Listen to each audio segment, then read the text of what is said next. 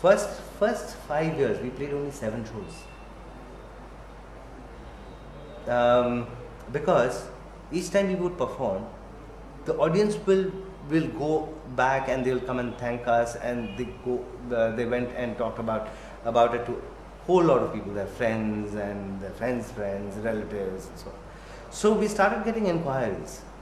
We did not have an album with us at that point of time. Okay, we heard that your show was good, but tell us what kind of music you play, then we'll probably call you. There was no way to reach out to them. There was no way. Now, in today's date, it is so simple just to record it in a very simple fashion also, and upload it on the net and tell people like this sound is there. So reaching out to more number of people has become much easier for a complete fresher. Otherwise you would have had to wait for some music company who will suddenly become very have the sympathy on you and give you the money to this thing, and then not give you royalties, and then a whole lot of other things. So at least people are getting to know the outreach is far more. It has been not that much of an issue with us as it has been for probably the music companies. We earn much more of our revenue, and there's no comparison from our live shows than our royalties, right? But if and also we know that if a person is getting a copy from somebody else, the person probably does not have the money to buy it. If he does not, at least it is reaching out, it is reaching the audience. I mean, that is something which, and first time when we got to know it, our albums have been pirated all over the place. That in Kathmandu, pirated Desert Train, Kandisa, Chini, everything is selling there. It feels good because you know that you are probably in that league that people are pirating your music. The connotation of piracy has changed over the years. When I was working with EMI, the Gramophone Company of India, way back in the early 90s, piracy meant only counterfeits, right? Counterfeits mean duplicate cassettes or CDs, whatever. Today, piracy has come in a whole lot of different ways because of the internet. Now, and through the internet, nobody is making that money. At that point of time, the pirates used to. But I can't possibly say that nobody is making that money, because if you have a particular website where you can free download stuff, I'm sure there are so many hits that people would like to go and advertise there. So they get the revenues from different channels. So it's very difficult to say what is commercial and what is not. Yeah. See, if you go and look into a computer software which allows you to make music,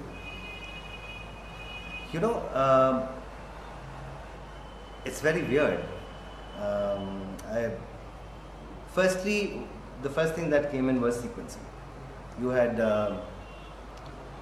different sound modules, and you get banks of different kinds of sounds, and you could trigger any sound by pressing the keys of the keyboard.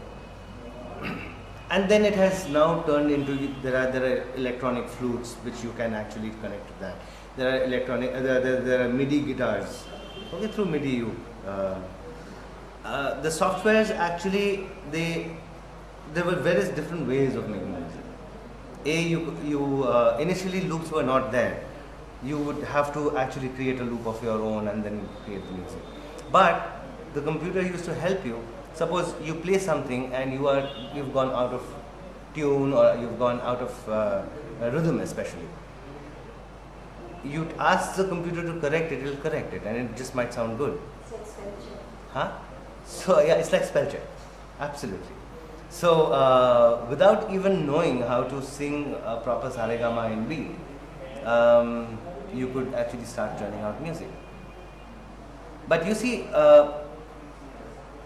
music is not just technically three different things. There are just three different aspects in music. There is a melody, there is harmony, and there is rhythm, right? And there are just 12 notes. What can you do with it? When you do music through hit and trial, you get to get the feel that this has not come from within. This is an application. There's a fine line between creativity and application.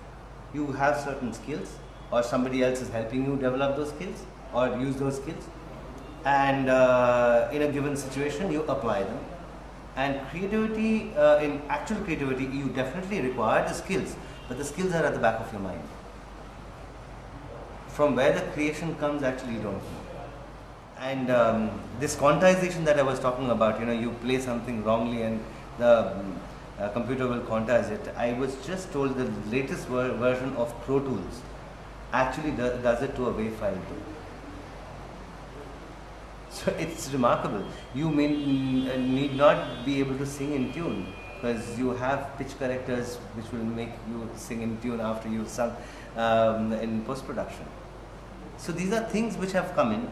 I'm not saying, the thing is that technology there's nothing bad with technology. I think what goes wrong are with the musicians or the creators themselves. Say when color happened in movies, when color cinema came in, that people could suddenly from black and white for a long time they could not actually make good films with color, because they did not know how to utilize that technology. In the same way, when synthesizers came in, a whole lot of trash happened with synthesizers. I think the first people who used the synthesizer beautifully was Pink Floyd.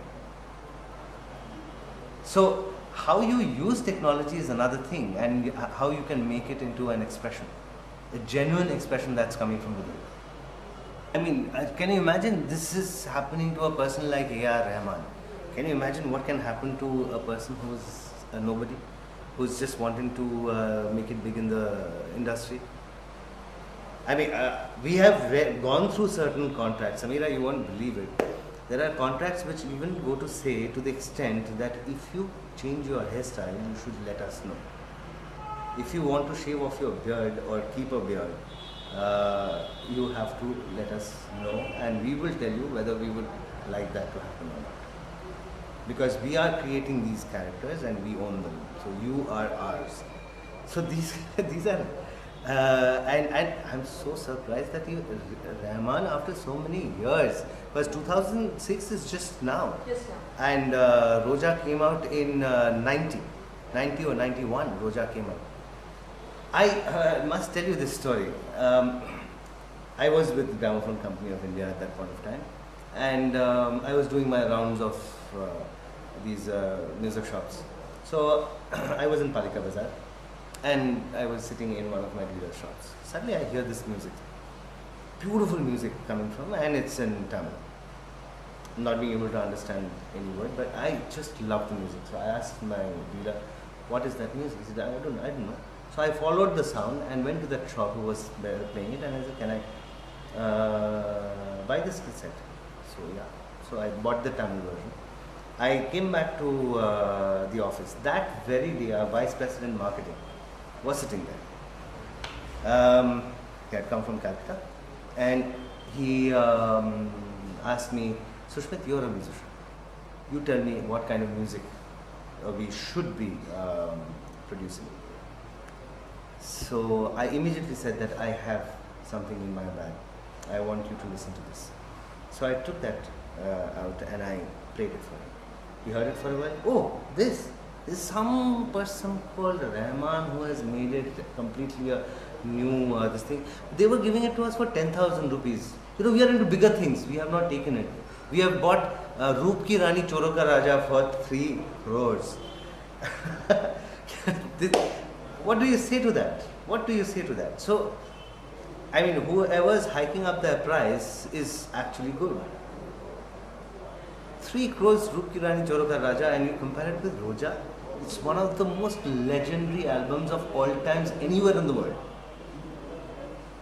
I mean, why do you think we produce on an average one album every 3 years? There are 3 or 4 reasons for that. The first one, which I would like to talk about, is that we believe in quality and not quantity. Secondly, we hardly get time to sit down and just make music because we are touring a lot of time. Thirdly, we are very lazy people.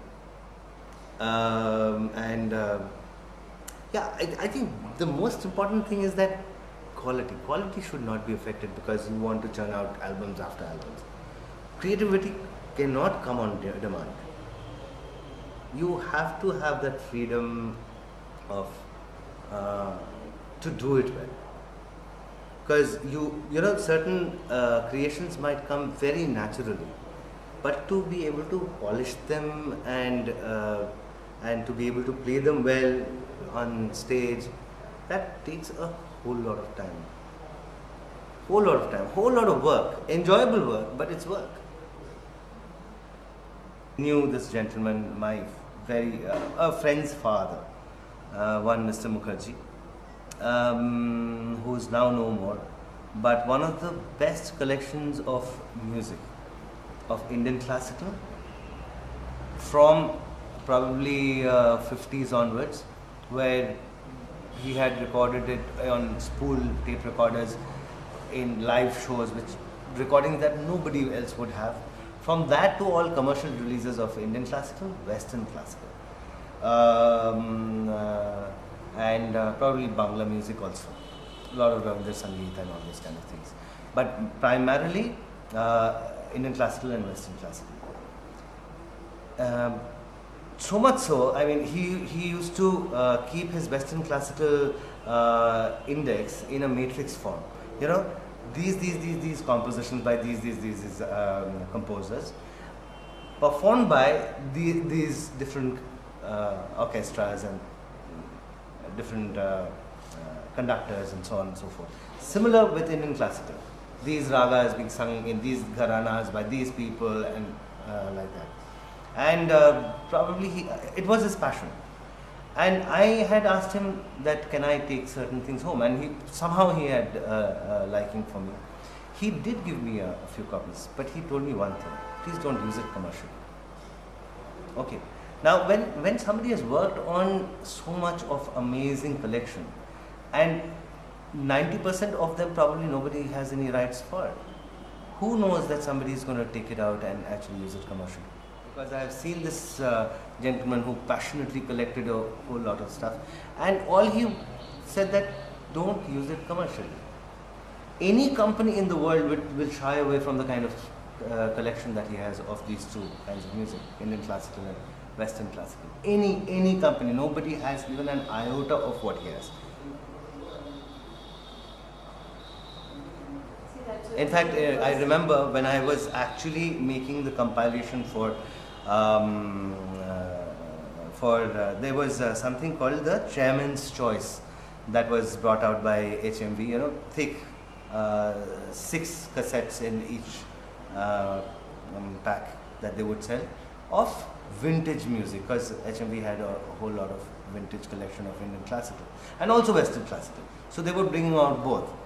And I would say that, you know, I don't remember the exact this thing, say the cello concerto of such and such composer. You know, he would think, oh, you know, this was played, although Pablo, what's the cellist's name? There were actually 3 very good friends, Pablo Neruda, Pablo Picasso, and Pablo Casal. Although he is one of the best cellists, but probably Daphne de Pere has played it better in such and such rendition with such and such orchestra.